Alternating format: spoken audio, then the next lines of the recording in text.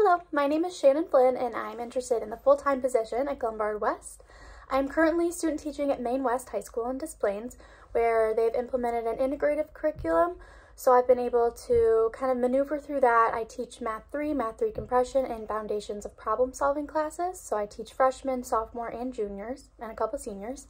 I've also had some experience down in Champaign where I went to college doing some more generic Algebra 2, ELL Algebra 2 pre-calculus classrooms for juniors, sophomores, and seniors.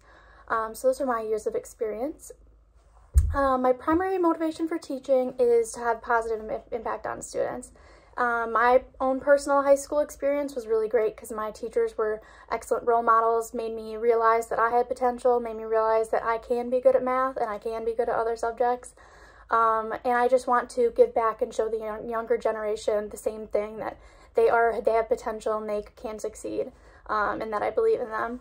Another key reason is that I am very passionate in mathematics, and I really think that I know a lot of students think math is dull and boring, and as a math teacher, I'm really excited to kind of shift that mindset and find new and fun, exciting ways for them to think of math as more of a fun, not so challenging, but something that's really fun and something that they actually look forward to coming to class. And also I really love the dynamic kind of aspect of teaching. There's always something to be changed. There's always something evolving. I love staying up to date on new initiatives and new practices and being able to really adapt and refine my learning and my teaching philosophy and just keep growing and learning and trying new things each day. One aspect of teaching that came naturally to me was having good rapport with students and creating those meaningful relationships. I am a very positive person and I am very organized and I have a continual improvement mindset, so those are some of the things that came naturally to me when I started my student teaching experience. Something that did not come naturally, I will say, was classroom management at first.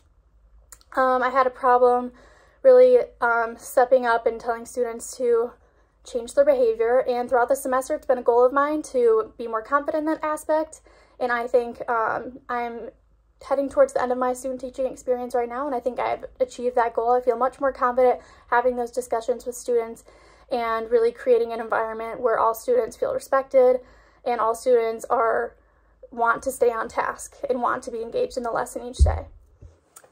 One memorable student that I had this semester was in one of my Math 3 classes.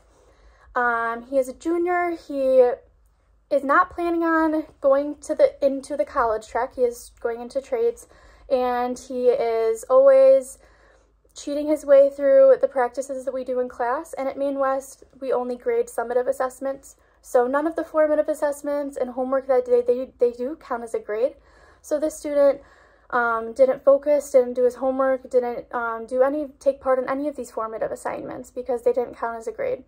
And because of this, he was a disruption to other students in the class, and he would kind of get other students off task, which was really challenging to deal with. So what I did to change this was I had an individual conversation with him, and I talked about the ways that what he was doing, why I was being disruptive, and I asked him why, to get a better understanding of why he was doing this during class every day.